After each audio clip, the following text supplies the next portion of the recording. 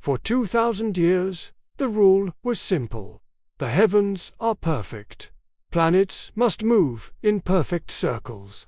A divine, cosmic music, but one man listened closer and heard a different song. Johannes Kepler, a brilliant mathematician who lived a life of tragedy. He was a refugee of war.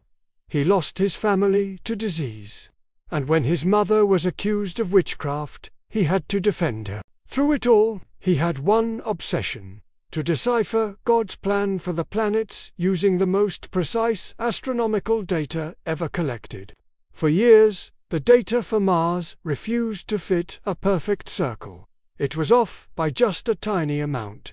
After a decade of relentless work, he dared to question a 2,000-year-old belief.